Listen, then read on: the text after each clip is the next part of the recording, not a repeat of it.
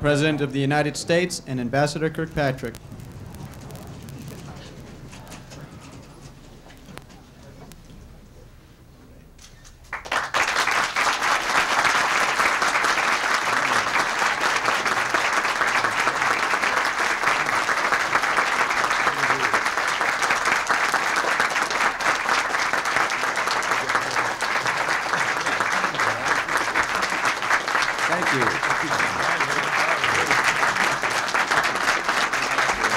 Thank you very much. Thank you. The announcement also missed our National Security Advisor, Mr. McFarland, who came in with us here this morning. Well, I thank you all for being here today to underscore our national recognition of human rights. The degree of freedom in our country is something of which Americans are rightfully proud. Unlike many other countries which find their cohesion in cultural and social traditions, the citizens of our country find their unity and their heritage in the liberty that is shared by people with diverse cultural backgrounds. When Americans think about the nature of human rights, we begin with what Abraham Lincoln called the definition and axioms of free society contained in the Declaration of Independence.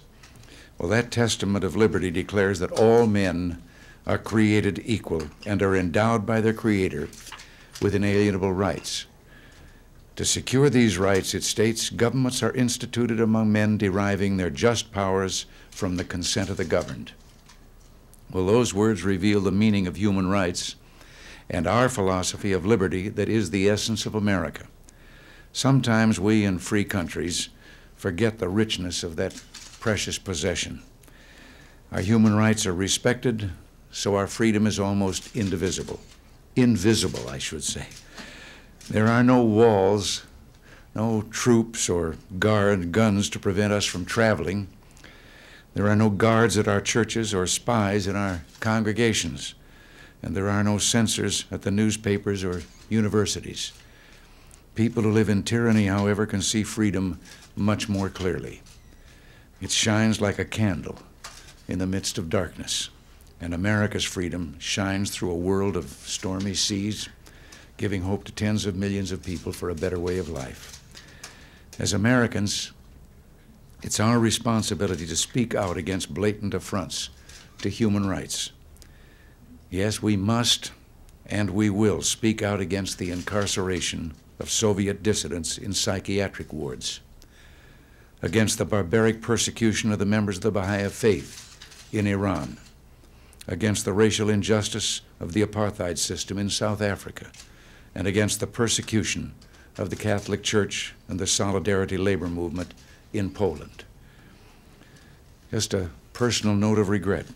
It's particularly unfortunate that Solidarity leader Lech Walesa, who has been awarded the Nobel Peace Prize for his valiant efforts to achieve peaceful reconciliation within Poland, feels that he cannot leave his own country to accept that prize out of concern that he would not be permitted to return.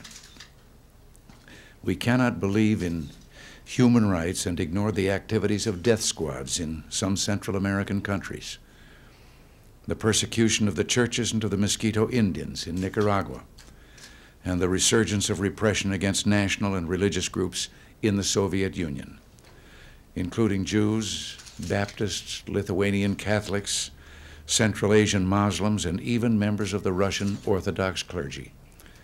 We will, of course, maintain a strong defense, but an equally potent weapon against tyranny is to proclaim the truth. I think one of our great failings has been permitting leftist dictatorships to seize the initiative in the international debate. The adversaries of freedom allocate enormous resources to promote their brutal systems and propagate blatant lies. Well, we in the democracies in comparison have spent far too little to offer the world our message of democracy, human rights, and truth.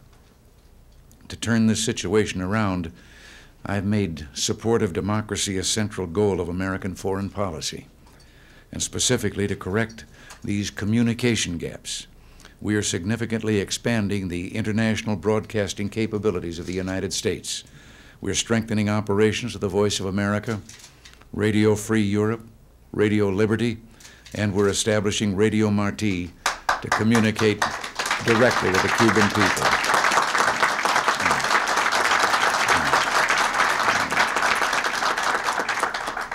St. John told us, "Ye shall know the truth, and the truth shall make you free." Well, in many countries, people aren't even allowed to read the Bible. It is up to us to make sure the message of hope and salvation gets through. You know, I should have brought it with me, although maybe some of you have seen it. But I have a little book about that big and about that thick that contains a verse or two. It's printed in small type in that little thing from the Bible.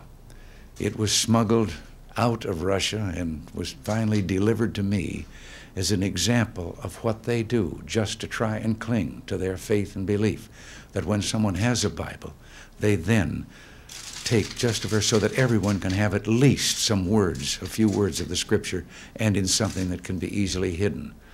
And that, when we think of our own freedom, makes it very evident. I've done something else I have to interject here, although this is not an occasion for humor, but I've had a kind of a hobby lately of collecting, by way of dissidents, stories that are told behind some of those iron curtains and those iron walls by the people themselves, showing their own cynicism about the system under which they're forced to live. And one recently that I heard had to do with 3 dogs that were having a conversation, an American dog, a Polish dog, and a Russian dog. And the American dog was telling them about how, well, he barks, and then in our country, his master gives him some meat. And the Polish dog said, "What's meat?" And the Russian dog says, "What's bark?"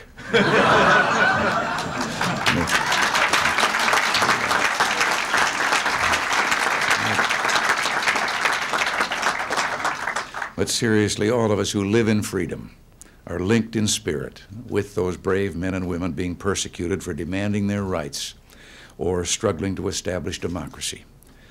With us today, in the front rows and on stage, are a number of courageous individuals who've suffered for their belief in human rights and democracy. They come from countries which differ markedly from each other, and yet they're all heroes of the same cause. Their devotion to political and religious liberties unites them, as it unites all of us who are committed to the freedom of mankind. I note with sadness and concern that one hero not with us today, Dr. Andrei Sakharov, is reported to be seriously ill. This good and courageous man has struggled for years on behalf of human rights, and he's now banished to the city of Gorky, supposedly free. He just can't leave Gorky. It's my hope that in the name of humanity, the Soviet authorities will permit this noble individual to live his life in freedom and dignity. In honoring these heroes today, we proclaim our confidence that good and decent people will triumph over evil. Dictatorships can pass away. On the right, we've seen it happen in recent years in Spain, in Portugal, in Greece, in Argentina. On the left, totalitarian ideologies that brutalize human beings to rebuild mankind into that which it is not are destined to fail. Totalitarianism on the left, just like Nazism before it, will be discarded by a disgusted humanity. Much depends on us, but we can be confident that the tide of history is indeed running on the side of freedom. This month marks the anniversary of 2 milestones in mankind's journey to freedom. December 15th is the 192nd anniversary of our Bill of Rights. And 35 years ago, recoiling from the horror and the destruction of World War II, on December 10th, the United Nations adopted the Universal Declaration of Human Rights. Those of us who went through that terrible conflict saw the Declaration as an important international standard, something that could help build a better world. Well, today we reaffirm our commitment to the ideals expressed in the Declaration. To commemorate these advances in freedom, I am declaring December 10th Human Rights Day. The week beginning December 10th as Human Rights Week, and December 15th, Bill of Rights Day. Let this be a call to action for all Americans. We must rededicate ourselves to respect at home for those fundamental human rights which form the basis of our self-definition as a people and a nation. We must also assure those brave men and women who are struggling for democracy around the world that we will be true to ourselves by supporting our common cause. I thank you very much. God bless all of you, and with that said, I will sign the declaration.